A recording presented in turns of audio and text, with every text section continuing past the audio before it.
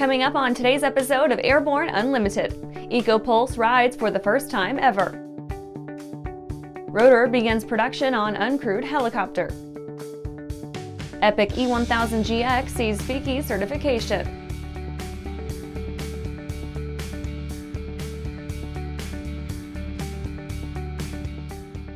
Welcome to Airborne Unlimited. I'm your host, Holland Lee. Let's get into today's stories. EcoPulse rides for the first time ever. A Daher TBM equipped with a suite of 6 electric motors took its first flight, going up for 100 minutes as the crew established function checks of major systems.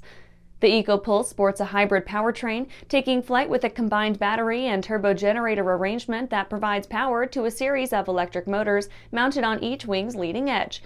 To power all those spinning props, the EcoPulse sports an 800-volt battery pack that can deliver up to 350 kilowatts of power and keep them topped off with its turbogenerator to ensure the design does not suffer from the usual constraints of an all-battery aircraft. Eric Delbier, Safran's Executive Vice President of Strategy and Chief Technology Officer, said, quote, "We confirm today that this disruptive propulsion system works in flight, which paves the way for more sustainable aviation. The lessons learned from upcoming flight tests will feed into our technology roadmap and strengthen our position as leader in future all-electric and hybrid electric propulsion systems," end quote. Sabine Klauke, Chief Technical Officer at Airbus, said, quote, "This is a major milestone for our industry, and we're proud to have powered the EcoPulse demonstrator first flight with our new battery systems," end quote. High-energy density batteries will be necessary to reduce carbon emissions from aviation, whether for light aircraft, advanced air mobility, or large hybrid electric aircraft. And after these messages, Vans clarifies process for back-ordered kits.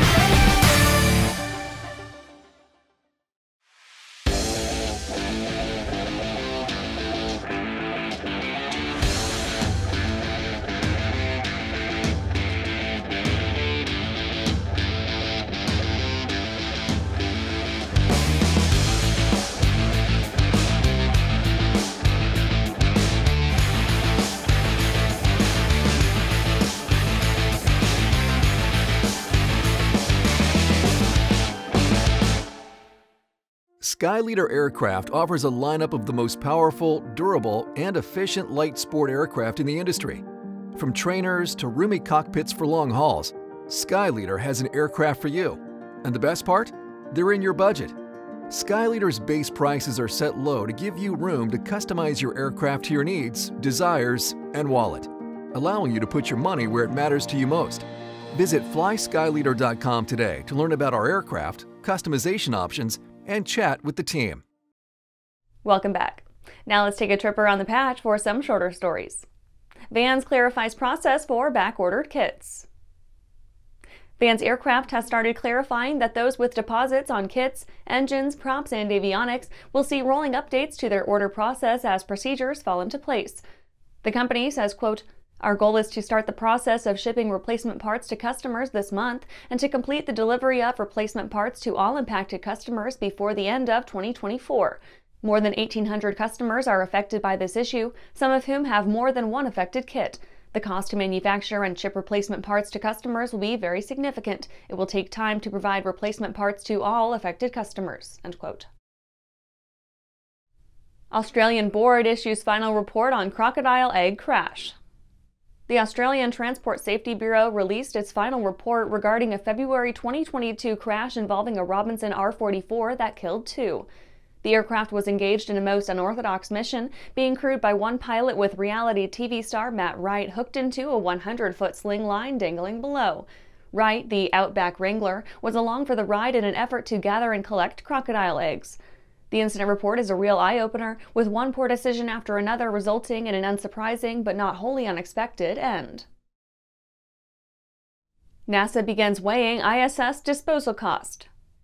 The International Space Station's impending disposal could prove quite costly for NASA. The administration began running some figures for the overall cost of decommissioning all 450 tons of the ISS, and the rough figure sits at almost $1 billion. The cost wouldn't have been so bad in previous years if they could make use of Russian assistance and their Progress vehicles.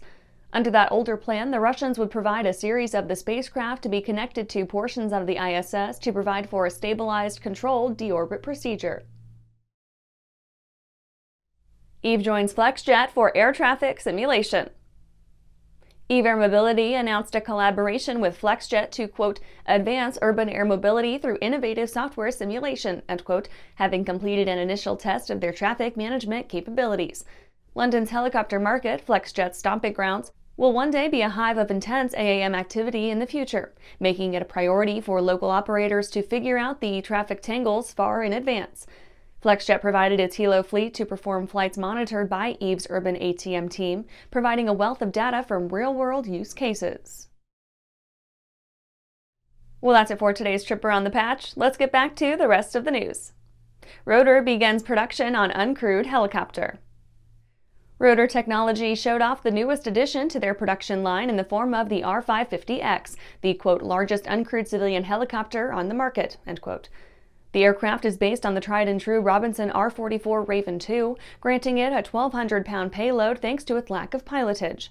Much like its parent Raven, the R550X offers 3 hours of endurance and a top speed of 150 miles per hour, given the right conditions, of course, allowing it to be used as an actual aircraft, not a tiny ISR drone.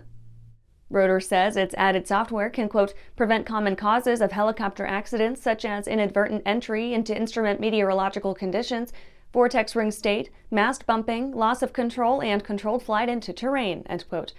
Funny enough, Rotor is galloping along at full speed on the R550X, launching it straight to production as soon as it's announced. That process works here because the R550X isn't a traditional crewed aircraft. The experimental category Helo isn't designed to carry people, allowing Rotor to, quote, leverage existing FAA rules and regulations to fly the R550X in agricultural firefighting, inspection, and maritime operations, end quote. And after these messages, Epic E1000GX sees FIKI certification. Well, hello, fellow pilot. I'm John King. And I'm Martha King.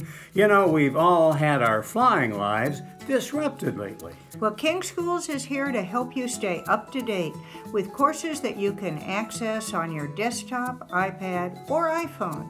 If you'd like a refresher or just want to expand your aviation horizons, we have a course for you. So head over to kingschools.com/rusty today for details. Flying is my entire life. It's all that I've ever known. I've relied on Hartzell propellers since about 1995. Hartzell means much more than a propeller. It's a relationship. When you hear the phrase built on honor, they care about us as pilots, they care about our community, and they care about the product they build. It's such a proud honor to fly behind that propeller. Welcome back. Epic E1000GX sees FIKI certification. Epic Aircraft's E1000GX turboprop gained FAA certification for Flight Into Known Icing, improving livability and safety for operators in an even greater number of missions. Epic CEO Doug King says the certification was a long time coming. He said it was, quote, one of the most challenging, end quote, that the company had faced during E1000 development. The first test flight used a set of artificial 3D printed ice chunks affixed to an E1000 testbed, with more than 450 flight hours spent across a trio of similar aircraft. The faux ice gave way to real-world conditions later in the process, in addition to wind tunnels, as they examined a variety of failure modes and error states. All in all, the ice testing saw 18 different icing configurations applied to the E1000GX, totaling up to more than 280 hours of wind tunnel testing. The E1000GX's de-icing suite includes an optical ice detector, de-ice boots on the wings, horizontal stabilizer leading edges, engine inlet, in addition to bleed air heated windshield and electrically heated propeller, air data probes, and AOA sensors. And that's our show for today. You can catch episodes of Airborne on YouTube, Roku, or Fire TV. Just search for Aero-News or Airborne, and don't forget to follow us on social media. Thanks for watching.